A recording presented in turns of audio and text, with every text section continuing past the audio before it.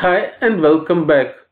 We will now see how to code the buy-sell rules for moving average crossovers. A moving average is the most simple price-based study which we will use to code our Hello World strategy. Now before we proceed to the buy and sell, you should understand the long and short cycle. You can take two types of positions in the market, a long or a short. To enter a position means you have taken an exposure in the market from your money. Investors mostly do long only trading. That is, they buy first and then sell later. If you buy and then sell, you exit, cover or close your position. Shorting the market means that you first sell and buy back later. You will sell what you do not own with chances of making money when you buy back at a later time. Note that the long and short cycles are totally independent. The AlgoJi library allows you to take both long and short positions. Since we are working on the daily data holding trades for several months, we will first code only for the long side trades. From the moving average studies, a trading premise was that we will buy when the fast moving average crosses above the slow moving average. We will sell when the fast moving average crosses below the slow moving average. This means we will open a long position when the fast moving average goes above the slow moving average. We will exit the long position when the fast moving average goes below the slow moving average. Okay, so now let's move to the code. I have slightly modified the code used for plotting the moving averages to also generate the moving average signals. Let me highlight the changes in the two codes. In the earlier code, we did not define anything in the onBars function. Now, in this function, we can define bar by bar how the buy and sell happens based on the moving averages. The first thing that I code is if the slow SMA is none, then return nothing. For example, we are using a 15-period slow moving average.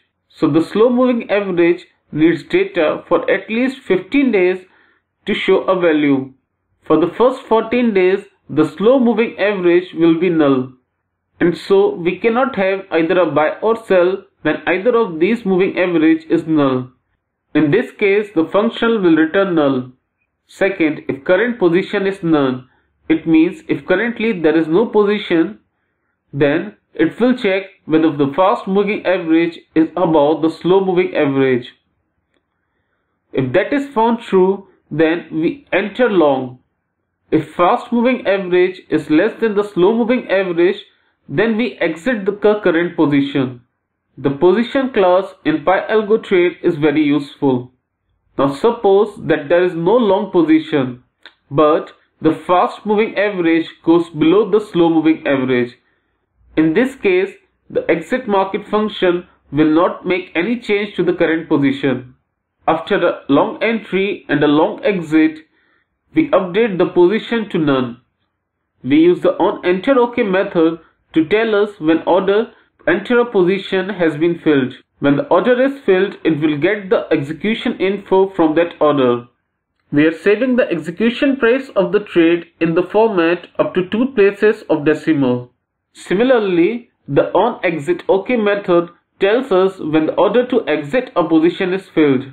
Again, if the sell order is filled, we save the execution price in a format up to 2 places of decimal. These are the changes made in a class template when we move from plotting a moving average to actually generating the buy and sell from the moving average. In the function to run this code, I have made a small difference. That is, to plot the buy and sell signals also on the chart. So this is what we get when the strategy is run.